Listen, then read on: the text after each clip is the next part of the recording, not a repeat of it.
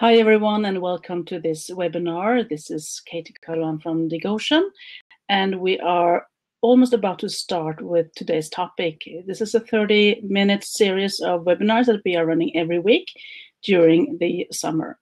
And today I'm going to share with you my screen shortly. We will share our recommendations and hints and tips for you in order to assume a thought leadership role on LinkedIn. So in a second, you will be able to see my presentation. And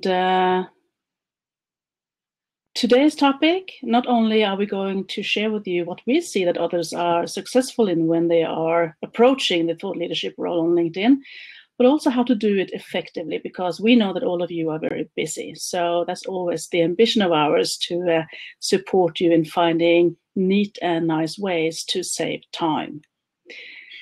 So again, my name is Katie Karwan and I'm the CEO of Digoshen. Together with my colleague Liselott Engstam, we are helping leaders and organizations remain successful in leading in the digital age. And LinkedIn is one of our absolute favorite platforms in order to stay tuned in and also positioning in terms of thought leadership for leaders. So that's why I'm very excited to be able to share today's content with you. Before we move on, I just want you to be aware that you are welcome to enter any questions or comments you might have into the chat or questions box. And when we come towards the end, I will be able to have a look at any incoming questions and I will respond within the 30 minutes. And should we exceed the 30-minute limit, I will make sure to respond in written afterwards. This webinar will also be available as a replay afterwards. So in case you want to watch again or refer it to one of your peers, you're welcome to do so. So let's start with the agenda. And before we start talking about the thought leadership opportunities by using LinkedIn, I really want to dive into some of the prerequisites that we see that are necessary in order to be able to approach that type of role. And also we have selected 3 things that you should do more of as an executive on LinkedIn and 3 things that you should stop doing if you're an executive on LinkedIn. And of course, there are many, many more things that you could consider, but we have now selected 3 of each in order to have you maybe focus and also look into your existing position on LinkedIn. So even if you are an experienced LinkedIn user, hopefully we'll be able to at least remind you of some valuable tips and hints that you could revisit on your own profile. Then we are moving on to focusing on some key questions that you should answer to yourself in order to kick this off for you.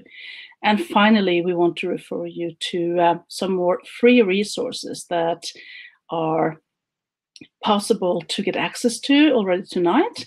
And that entails not only LinkedIn materials, but also other digital leadership materials for your inspiration. So I'll come back to that.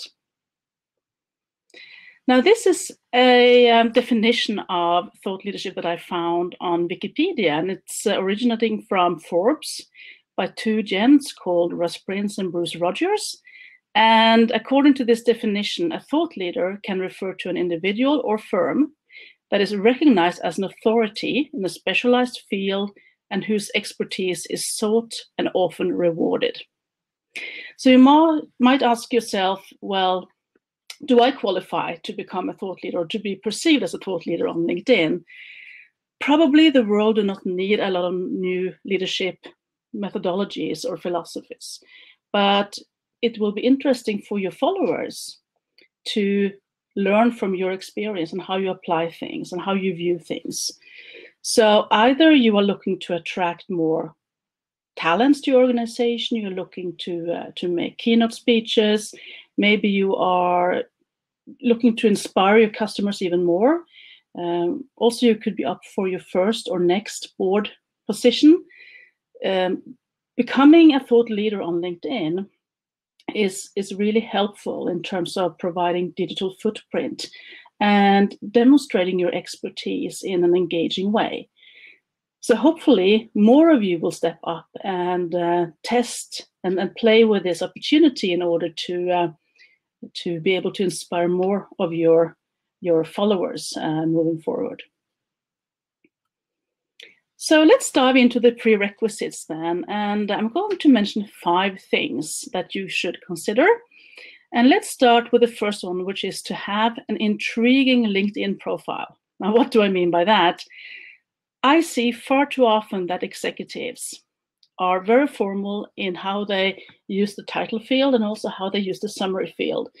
And in more than half of the examples that I look into, people and executives in particular are really focusing in on the history. So they are listing their credentials and their experiences, and there's very little to actually share what they're passionate about today and also what they have undone in the future.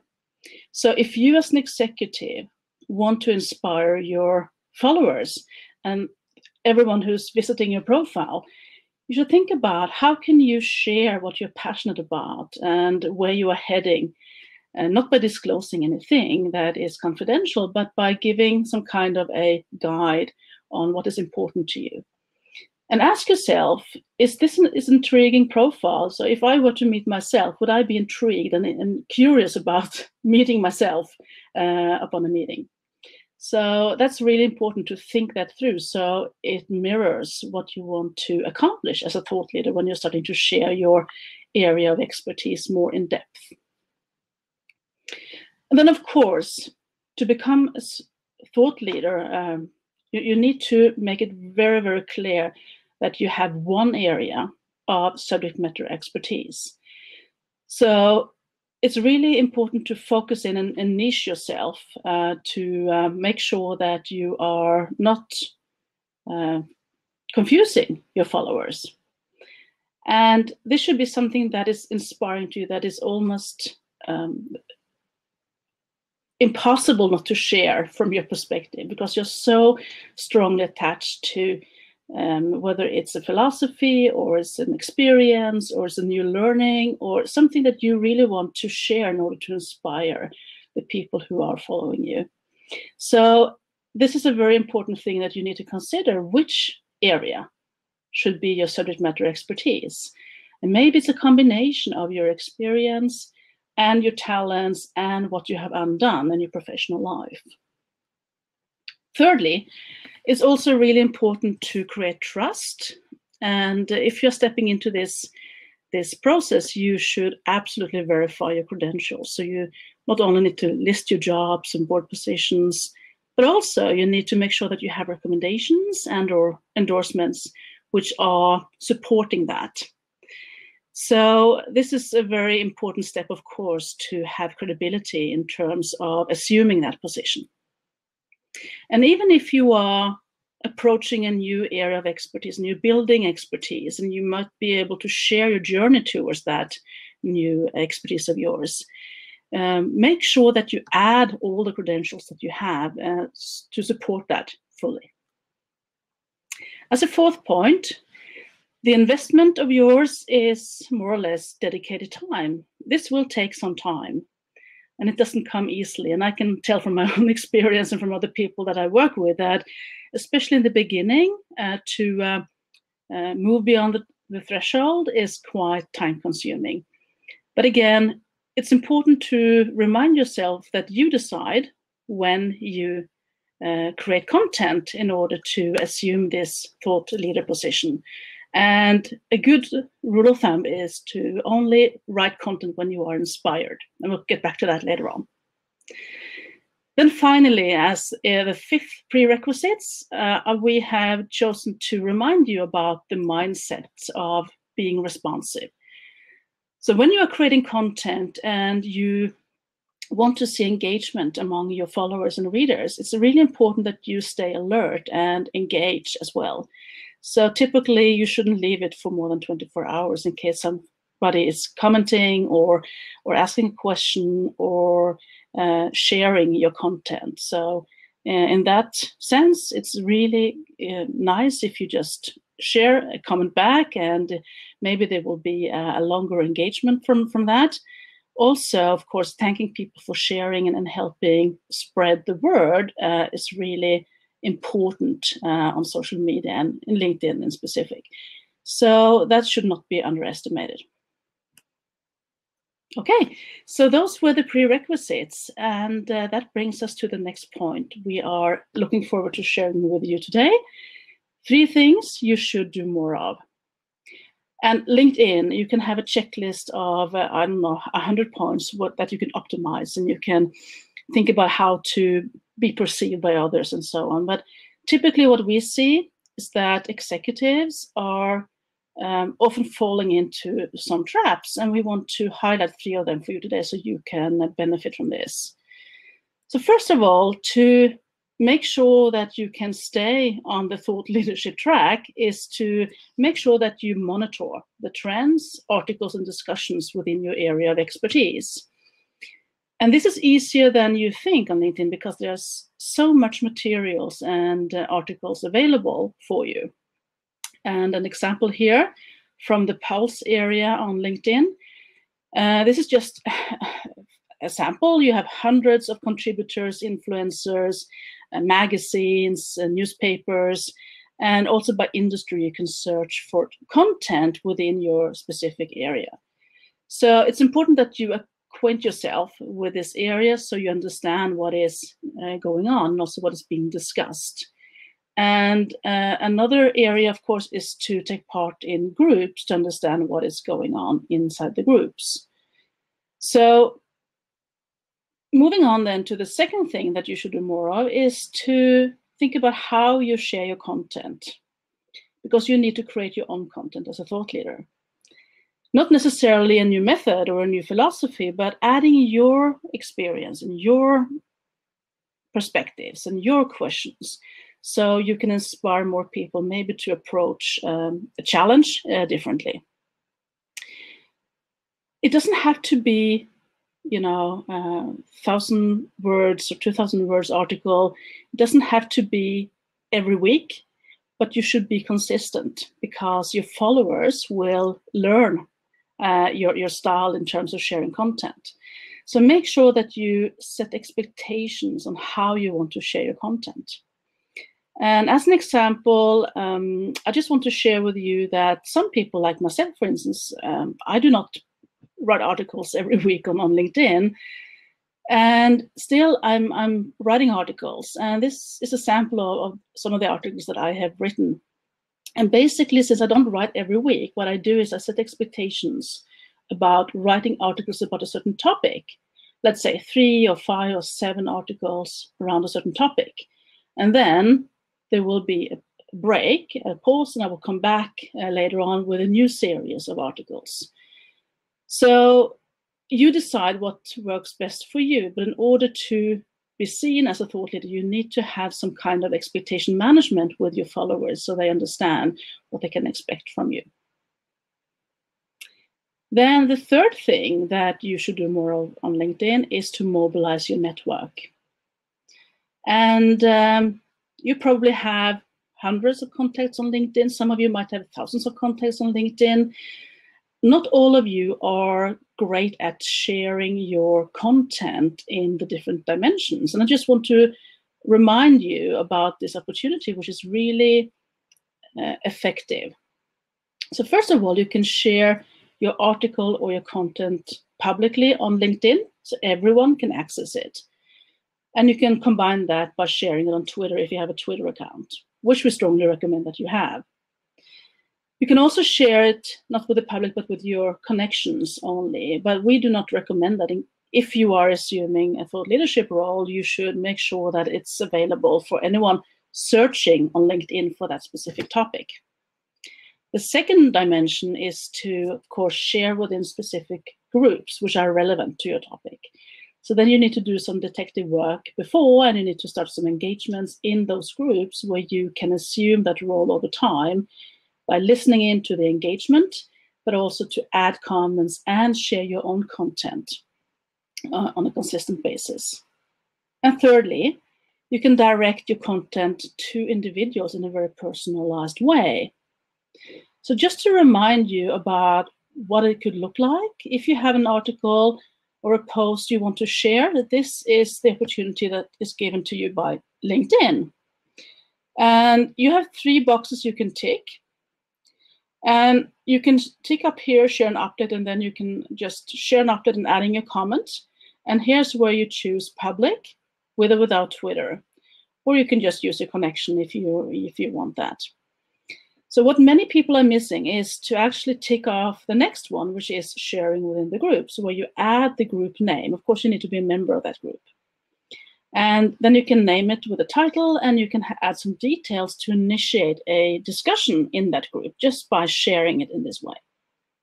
And then finally, at the bottom here, you can tick this box in order to send your content to individuals by adding a name and a message with a personalized message content.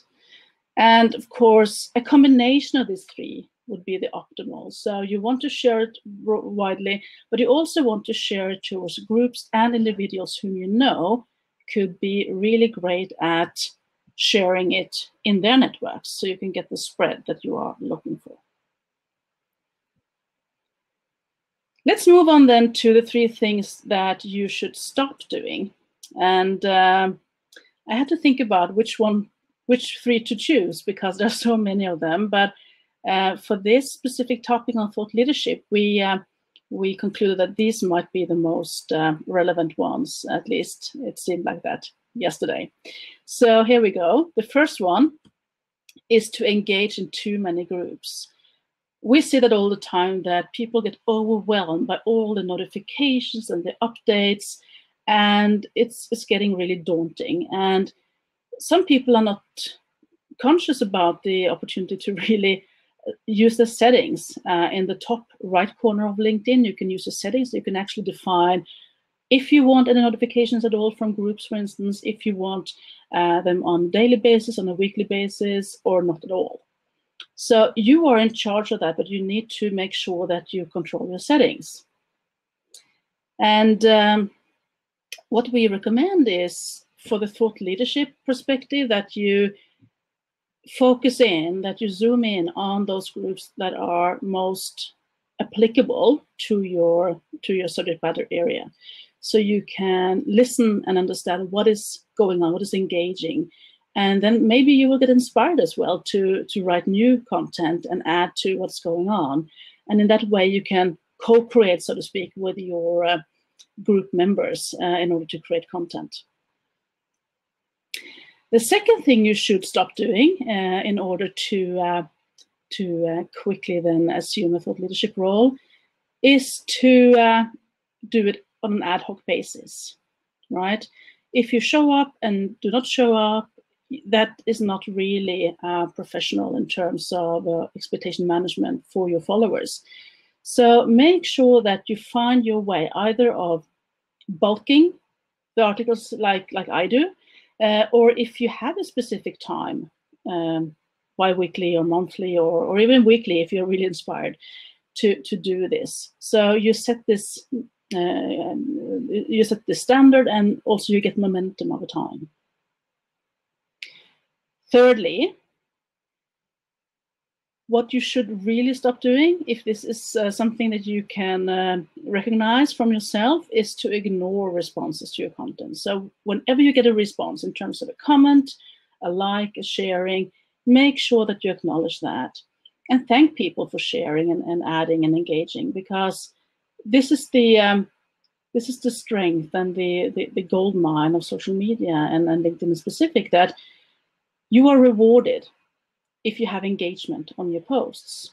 If people just like it, that's okay. But if they share it, if they engage with it, you will benefit from that in terms of LinkedIn selecting your content to be promoted and shared across the community. And you might have noticed that LinkedIn will issue weekly updates on which articles are widely read in your community of followers, and why shouldn't your content end up there? So again, if you stay alert, if you respond to people who are interacting with your content, the likelihood for that will absolutely increase. So let's move on then to the key questions. And again, if you have any questions yourself, please feel free to add them into the question box, and I'll resume that list in a short while. I did have one question that popped up before the meeting as well, so I'll come back to that also. So I've selected 5 questions for you to consider when you are on this track. And the first one is to actually decide which is your single, only one, area of subject matter expertise. And this is, it seems easy, but believe me, it doesn't have to be. It's quite difficult to select and deselect, at least, deselect areas of that could be relevant. And maybe your area of expertise is a combination of several topics. So you need to experiment with that, and maybe you need to interview some people who have seen you professionally over time to learn more about how they perceive your unique combination of experience, of talents, and your ambition, which is what you have undone.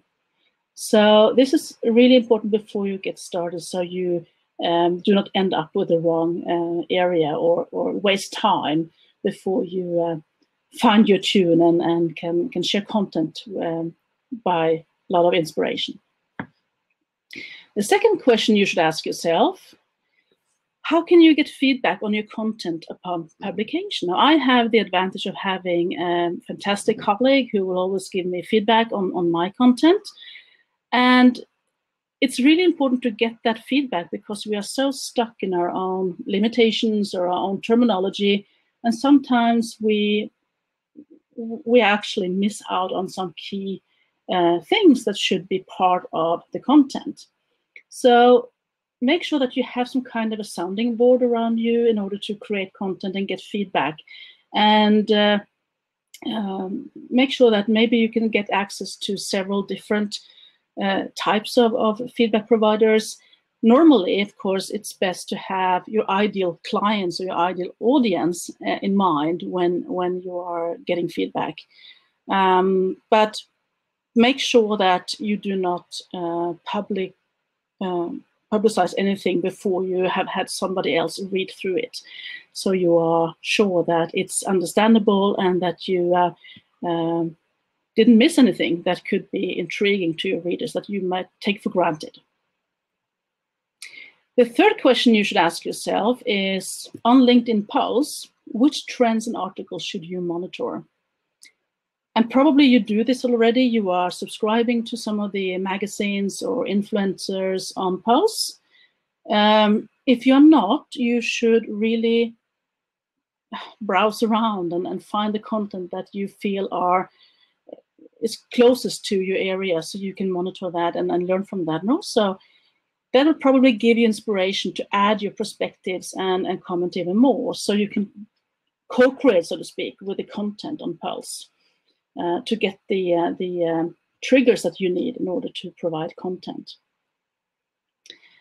The next question is, which content from others can you lean on? So again, on LinkedIn, you can search for content on posts, and you can search for anything.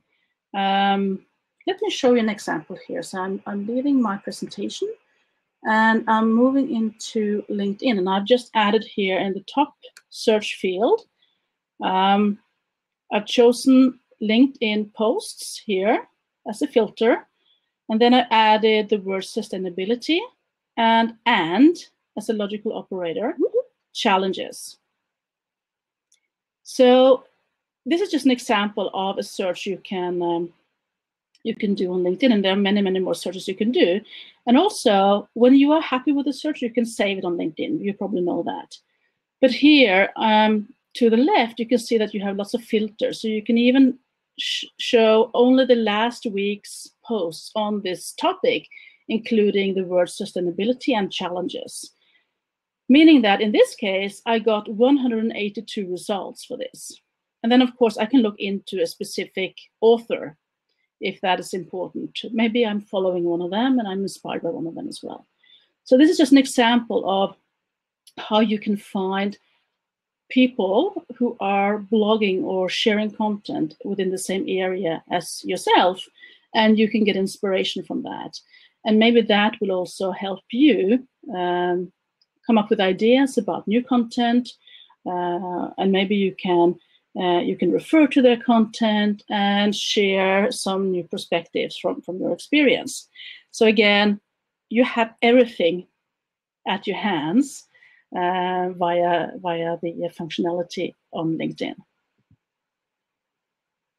Let me move back then to my presentation here. And the last question I'm going to ask you, which is maybe the most critical one, is this one. When do you fence time to create your content? I know time is a big issue for any busy executive, and there's no easy way out here. What I've seen work really well in the past is some people prefer to actually set aside time in the calendar to have it done every week in a fixed schedule. Other people strongly believe in only creating content when they are inspired, and then they bulk up. So maybe they create like 5 pieces of content in one go, and then they distribute the content over time. So I'm sure you know well your own preference, and you can decide what works for you. But it's really important to have focus on this and to make sure that it's something that you are doing. And as with any new behavioral change and any new routine of yours, you need to have focus and to really alarm yourself about the timelines and the feedback and the type of engagement you're willing to put in. So those are my 5 key questions for you to consider when you are moving on from this call. I can see we are almost coming up to our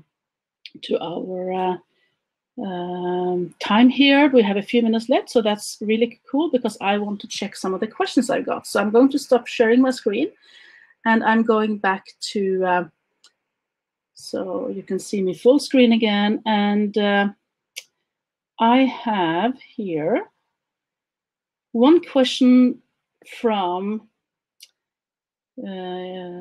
yes.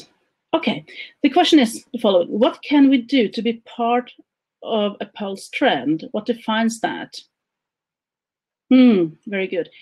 Okay, my humble experience is the following, because I believe I was part of it once. And that was an article which got a lot of spread. And it's not happening. I don't think it's happening all the time for everyone, but it's happening if you have something that many people are sharing and commenting on. So LinkedIn will pick up, the algorithm will pick up wherever there's engagement and many people are sharing. So my best answer to that is to try to create engagement and try to be alert to fuel that engagement with your own feedback and responsiveness. And that could help. And adding on to that, I think that mobilizing your network in those 3 dimensions that I mentioned, that you are also directing it towards individuals who knows you and trusts you and likes your content, that can help you share this, is really important. So don't be shy about that. Ask for help, and people love helping others on LinkedIn as well. That's a really good question. Thank you for that. So if you have any last-minute question, you're welcome to add that as well. I got one here before the meeting started, so I'm going to take that now. The question is as follows: when are people reading content on LinkedIn? Oh, that's the million-dollar question, isn't it? Well, my advice to you would be to ask yourself, if you are part of your target audience, if you are an executive yourself who is busy, you probably know when you find time yourself. Some people have a routine in the mornings or on the bus back home from work. Other people that I know, especially in the executive level, would probably spend more time on the weekends, in the mornings, reading content on LinkedIn. So pay attention to when your ideal clients and when your ideal followers are commenting or are engaging. What is the timing? And maybe you should then make sure that your content becomes available just before that, or that you are at least alert in order to be able to respond. Okay, I get another question here. I think you could jump onto themes and articles in other media and give your contribution if the topic is within your area of expertise. That's a really good point. And this is from my peer, Edgar Valmanis, who's also an expert on LinkedIn. So thank you so much for sharing that, Edgar. That's absolutely right. And I'm afraid my screen is too small now, so I can't share that with you. It would be really, really tiny on the screen. But just to remind everyone what it says here, you can subscribe to the themes and articles and other media, and you can give your contribution on that topic within your area of expertise. And over time, you will be associated with that content as well. So again, it's a combination of you being able to create engagement and that you are sharing content within your area of expertise, which belongs to other people as well. So basically, it's a win-win-win, because you get associated with other people's content, and the people who created the content will get spread. And also, the people following you will be thankful because you have shared something that is valuable to them. So you have made them filter the enormous amount of information coming their way. So that's a really good point. Thank you, Edgar, for sharing that as well. Okay, I can see that time is up here, and I really want to stick to the 30 minutes. But if you have any additional questions or comments to this, feel free to add them after this meeting. And that leaves me with the following. I'm going back to sharing my screen again very shortly, and I just want to share some more resources with you. So it's possible for you to learn more in case you have interest in not only LinkedIn, but also other digital platforms. And this is the Digoshen Insight platform. You can find the link below, digoshen.com/insight platform. This is a platform which is free of charge. You can access digital assessments, you can access research and recommendations on digital aspects. You can also get access to inspirational interviews with digital leaders, and we have plenty of hints and tips on LinkedIn and other social media and digital platforms. So you're most welcome to join our platform. And finally, that leaves me by saying thank you so much for contributing today. I really like your questions. And also, we're open to suggestions from you on future topics. So we will run these meetings on a weekly basis, and make sure that you let us know what you thought of this, and also if you have any topics that you think we should dive into next time or the time after that. So with that, I want to thank you all for joining, and I wish you a nice remainder of the day, and welcome back. Bye.